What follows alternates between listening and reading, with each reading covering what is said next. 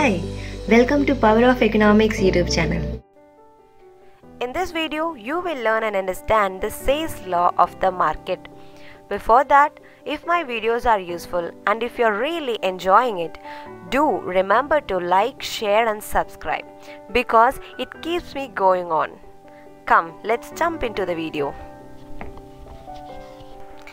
Before understanding the sales law of the market, let's get to know about sales. This law is called as Say's because this theory was refined by Jean-Baptiste Say. He is a French economist. His lifetime was from 1767 to 1832. Well, France is a developed country, the world's 7th largest economy by nominal GDP. In this map of France, you can see that he was born in Lyon in 1767. It is the second largest student city in France and famous for universities and school education. Then he died in the capital of France. We all know that Paris is renowned for Eiffel Tower and is a major European city. Jean-Baptiste Say is a classical economist. This theory was developed in 1803 in his book Treatise on Political Economy or the Production, Distribution and Consumption of Wealth. This theory comes under the classical theory of macroeconomics and classical theory of employment. J.B. Say expressed a sentence that supply creates its own demand. He means to say that production creates the market demand. This sentence may seem to look so simple, but it has a great value. The ability to purchase a commodity or service is depend on the ability to produce and generate income.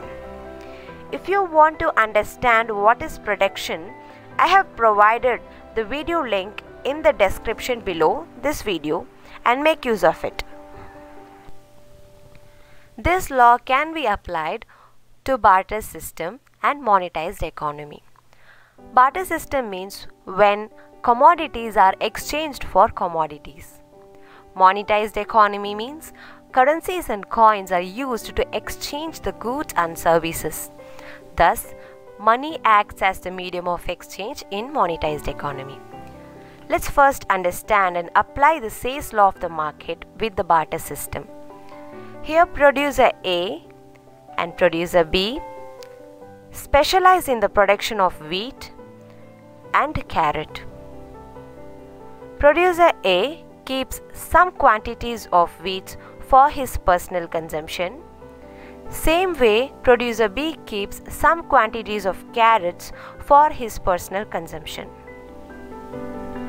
Here, producer A exchanges his surplus wheat with carrot and producer B exchange his surplus carrot with wheat.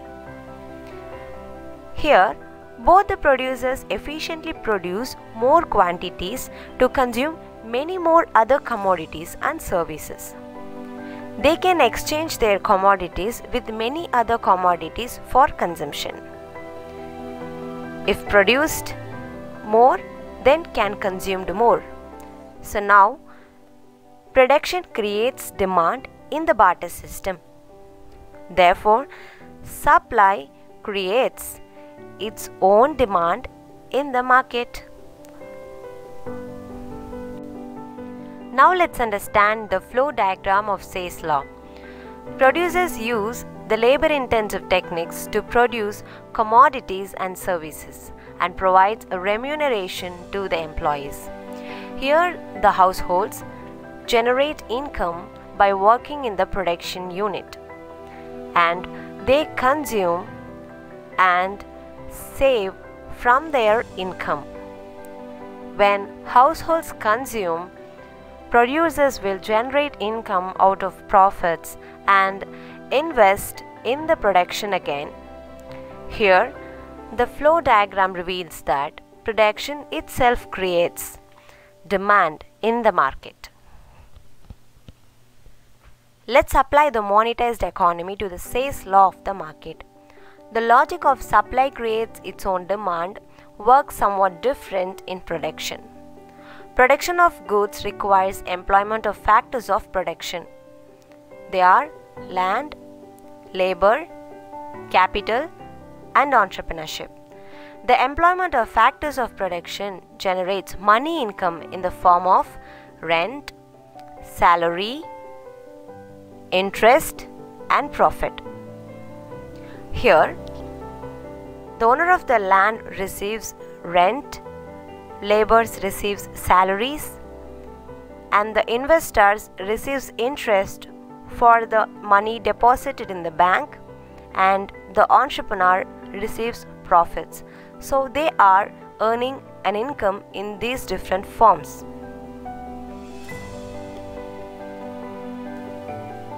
Production of goods and services are meant for sale in the market. Income earners spend their money income on the goods they produce. It states that if there is production, there is income. If there is income, there is demand for goods. Thus, the supply creates its own demand in the economy. These are the assumptions of Say's law of the market. He states that supply creates its own demand, but not that demand creates production. J.B. Say assumes the market as barter economy, and J.B. Say assumes that no general overproduction and underproduction, because whatever is produced is consumed in the market. And when there is full employment in the economy, resources are properly used for long-run production. Therefore, optimum allocation of resources is possible. And savings is equals to investment. Whatever is saved is used for further investment. Therefore, savings is equals to investment. In the labor market, when minimum wages are given, more laborers can be employed. So these are the assumptions of Say's law of the market. These are the propositions and implications of the law. Propositions means the ideas of John Baptist Say about the Say's law of the market. Implications means the future effects due to the ideas. So firstly, we have full employment in the economy. When there is full employment in the economy, in future, there will be an increase in the production, and due to the increase in the production, there will be an increase in the demand for goods and services. Proper utilization of resources. When there is full employment in the economy, idle resources are properly used. Idle resources means when a skilled laborer is not given an employment opportunity is called as idle resources. On the other hand, if a skilled laborer is given an employment opportunity is called as a proper utilization of resources. Perfect competition. So when perfect competition is there is free entry and exit. There is no restrictions in buying and selling or consuming the commodities in the market. Automatic and self-adjustment. In the capital market, savings and investments are maintained with the help of rate of interest. When rate of interest increases, investment decreases. When rate of interest decreases, investment increases. Role of money as neutral. The idea of role of money is neutral in this law is because this law is assumed to have an barter economy. So barter economy do not have currencies or coins to exchange the commodities. Therefore, there will be no effects in production due to money. Laissez-faire policy. So there will be a minimum government intervention in the decision of production. There is a freedom for the producer to make decisions based on their plans. Savings is a social virtue. It is a moral discipline of the society to save. Criticisms of Say's law. J.M. Keynes, in his book The General Theory of Employment, Interest and Money, criticized the Say's law of the market. J.M. Keynes is the father of modern macroeconomics, and he criticized the law for the following grounds. He says that supply does not create its own demand. In modern economies, it is not applicable. Whatever is produced is not consumed. For example, during Diwali festival, most of the people purchase crackers, but some do not purchase crackers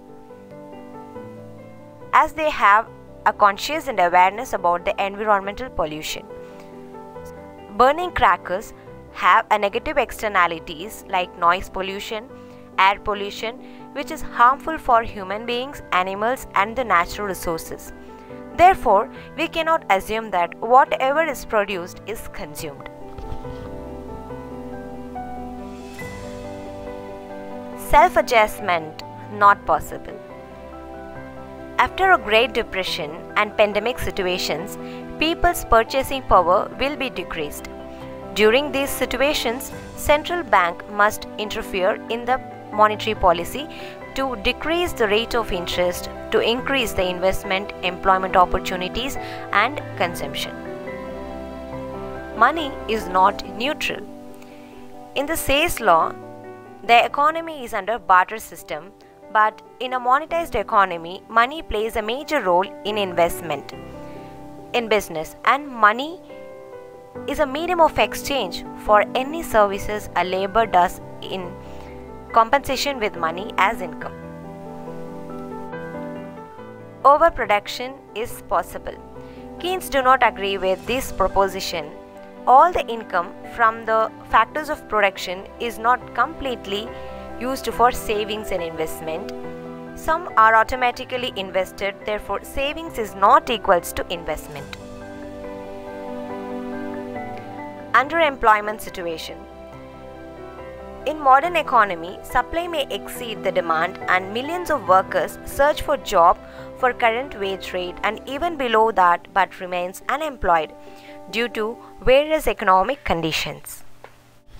State intervention. Laissez-faire policy may lead the economy to Great Depression.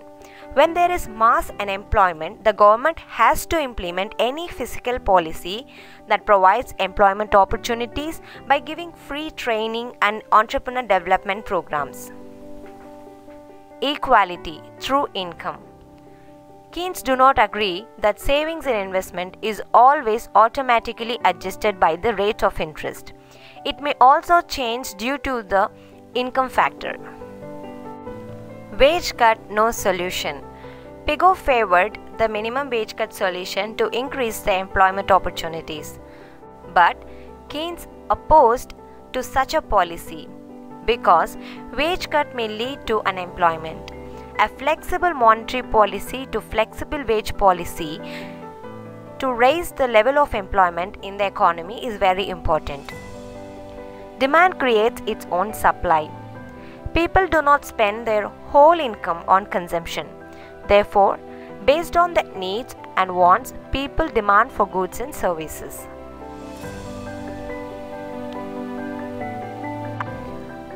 I hope that you have very well learned and understood the Say's law of the market. Do like, share and subscribe to my channel. Thank you for watching.